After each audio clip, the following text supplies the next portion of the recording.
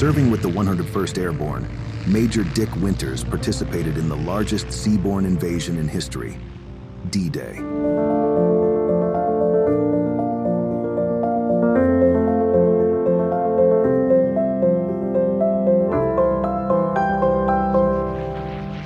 Under the command of Lieutenant Thomas Meehan, Winters served as XO of Easy Company.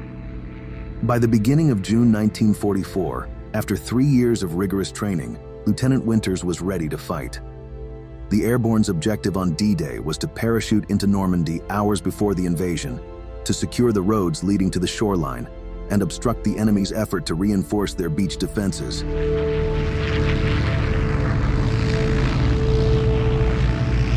At 1:15 a.m. on June 6th, the company command aircraft was shot down, killing everyone on board, including Lieutenant Meehan. Winters landed off target, losing his weapon on the jump. It tore right off because we jumped at speeds of 150 miles an hour, maybe even higher, I don't know. As Winters had studied the terrain intricately, it didn't take him long to get back on course. After regrouping with the rest of the battalion and with Meehan killed in action, Winters was now the de facto leader of Easy Company. Later that day, Winters led an assault on Brecourt Manor, successfully destroying a battery of German artillery weapons that were firing directly onto the beaches. Corner, Malarkey, Lorraine, secure that gun! Covering fire! Yes, sir! The actions of Winters and his men saved the lives of hundreds of soldiers who were landing at that exact moment.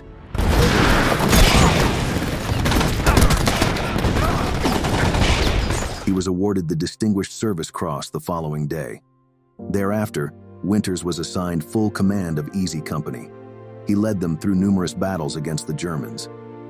By the end of the war the following year, Winters, promoted to major, had risen to command the entire battalion, having earned the respect of all those who served alongside him. Winters was honorably discharged from the Army after the war and led a quiet, peaceful life. In 2001, he gained worldwide recognition when his heroic actions were portrayed in HBO's Band of Brothers miniseries. God bless you. I'll see you in the assembly area. The letter that Mike Raney wrote me, I cherish the memories of a question my grandson asked me the other day when he said, "Grandpa, were you a hero in the war?" Grandpa said no.